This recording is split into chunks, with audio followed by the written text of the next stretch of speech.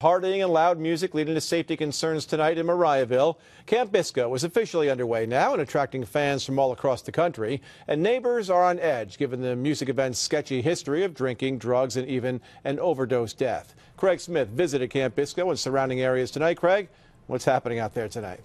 Well, it's a party that's going on into the evening, Greg. It's really just getting revved up this hour of the night. It's an event that means 5 days of music and love, or noise and nuisance, depending on your perspective. Some of the young people spoke on camera tonight. Others didn't want to be seen.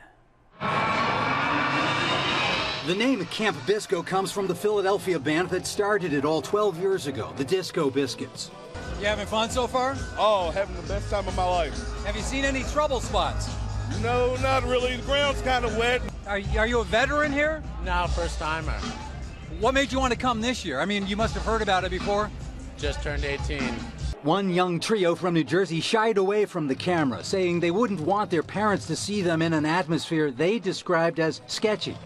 Property owner Frank Potter sees it another way. He works with the promoter, says he thinks of the crowd as his kids. Now we're out trying to pick up the streets, pick up the roads, garbage, and hopefully mend some fences, so to speak. 2 years ago, on Bisco's 10th anniversary, traffic and some concert goers made a mess of Mariaville.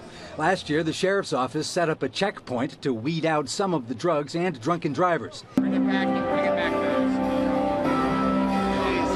That's terrible.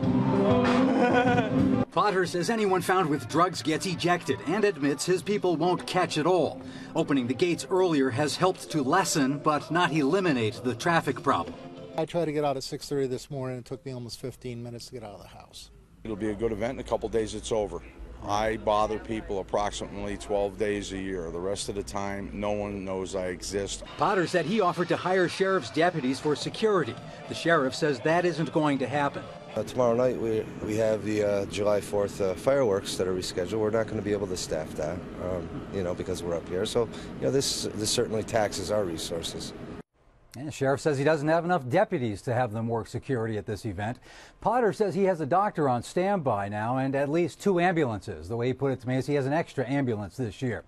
This show generates at least $2.4 million in ticket sales. That's if the 12,000 ticket holders the permit allows hold a $200 3-day general admission ticket.